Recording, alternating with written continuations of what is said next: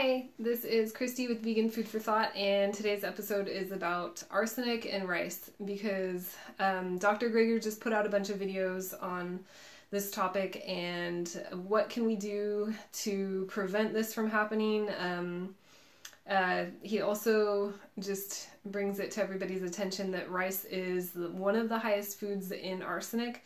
Besides chicken, then mushrooms because they're grown off of chicken manure, and then rice because a lot of times they use chicken manure to fertilize the rice, and they also use pesticides that contain arsenic, or they used to use it, and they build up in the soil.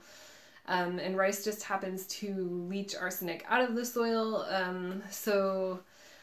Is this good? No, it's not really good, but it doesn't seem to be all that bad. I got very worried originally when he started putting these videos out, thinking that I shouldn't be eating rice anymore, that I could have arsenic poisoning or something. And it's just not that serious as he lets people know. You know, the more information that's out there, the less worried I am about it. But there are definitely some things you can do to change that. I choose to use quinoa more now, and I just try to add more vegetables to my dishes and things. I use potatoes and stuff that may not just be rice anymore. But you can also choose different rices from either California, Pakistan, or India, because those are in the world, they are some of the lowest ones in the world, just because they're from areas where they may not necessarily have access to chicken manure, or they aren't using those pesticides that do contain arsenic in them. So those are really good options. And one other thing that you can also do is that you can boil your rice like pasta instead. So I just use a really, really large soup pot, and I do at least double the water. I think Dr. Greger recommends quadrupling the water.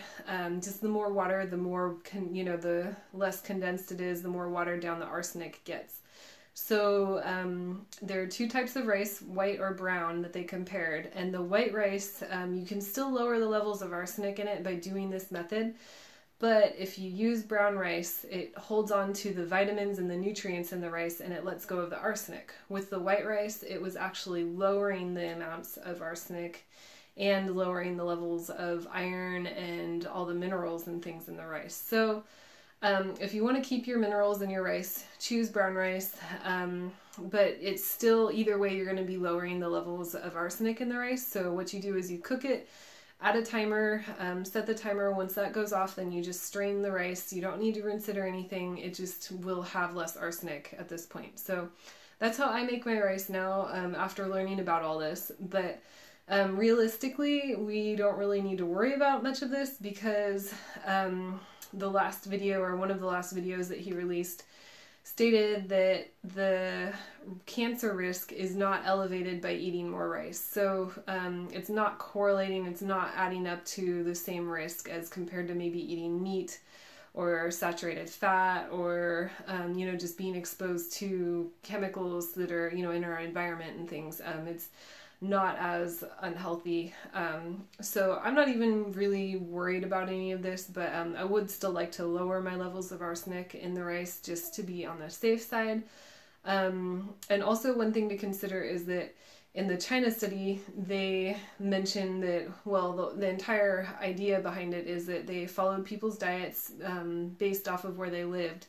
And it had a lot more to do with whether or not it followed their cancer risk. And so basically the people that ate more meat, that lived in more industrialized areas, were the ones that were exposed to more cancer. So if you follow this, just eat, more fruits and vegetables and get more exposure to fresh air, or just, work out and things, and you'll be fine. So I'm not too worried about any of this. I'm going to continue to eat rice, and I'm going to continue to eat out and eat rice from wherever it's from. And the only thing that it's changed for me really is that I'm buying rice from, I'm making sure it's from California, Pakistan, or India, and boiling it, with a little bit of extra water, So that just, you know, ensures that there's not that little extra bit of arsenic, and I feel a little bit better knowing that, I guess, but that's really all it does.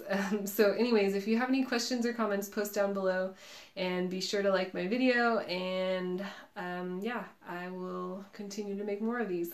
All right, have a beautiful day.